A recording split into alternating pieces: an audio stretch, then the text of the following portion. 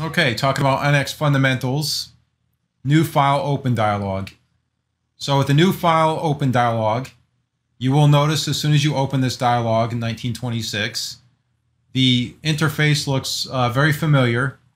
It looks like most other Windows 10 file open dialogs now. The interface has been revamped to further enhance and integrate it with the Windows 10 operating system.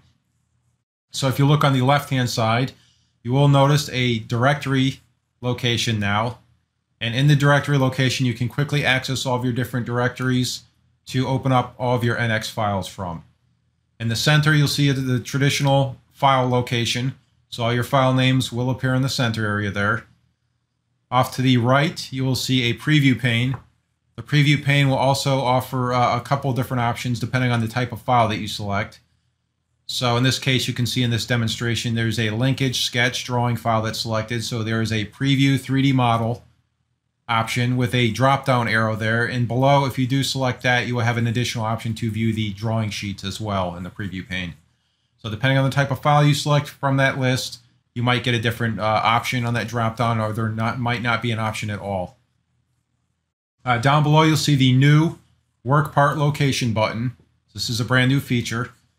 When you select this button, it's going to open up the work part directory of whatever part that you have currently as your work part in your NX session. So it's going to navigate right back to that directory where that work part currently resides. Next, you have your new assembly load options button location, which is at the center, lower center of that open dialog box, relocated from the lower left-hand corner to that center location. On the right-hand side of that, you will see a new text description of current load options. So you can see set to minimally load components with lightweight display displayed in text here. And that's going to give you a preview of what your current load options are set to for your assembly load options. And of course, down below is your file name of the file that you've selected.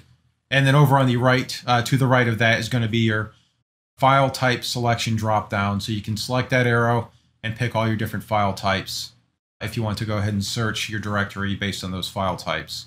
Once you've selected your part and your assembly load options are correct, just go ahead and hit OK, and that's going to open up that part or that assembly in your new NX session. Okay, so let's jump into our demo for the fundamentals, NX Fundamentals 1926 here, and take a look at some of the new features here. So if I go into the File Open, we'll take a look at that new File Open dialog box here. As you can see, it's an updated interface, much more modern. We have on our left-hand side the directory locations. So that directory pane is over here on the left-hand side. And the center is our files. Right-hand side is going to be a preview. So if I select one of these parts, you can see I get the preview of the part. Up above, you can see on the preview drop-down, there's an additional option here to show the sheet for this particular type of part. As this is a drawing file, I do have a sheet in there as well as a model file in this case. So I can see those two different options. Depending on the file you select here, you might get a different result, and you might not see that drop down there. So it's all dependent on the file selected. Down below, you can see we have the work part location, currently grayed out because I don't have a part open in my session. So let's go ahead and open up the flange part. And I'm going to jump back into that open dialog box again. So once we do get back into this open dialog box, now you can see the work part location is active, this button.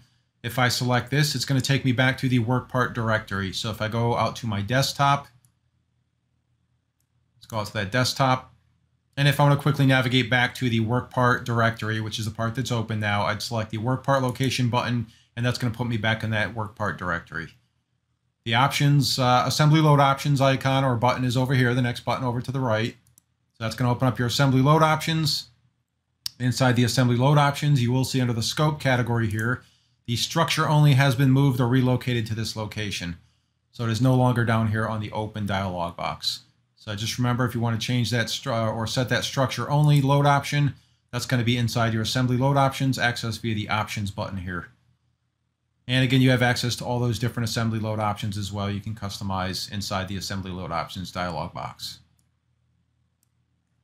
Over to the right of that, you can see a set to minimally load components with lightweight display. So this is a descriptive series of information here, and it lets you know right off the bat, if you look over, glance over at that, you know what your assembly load options are currently set to.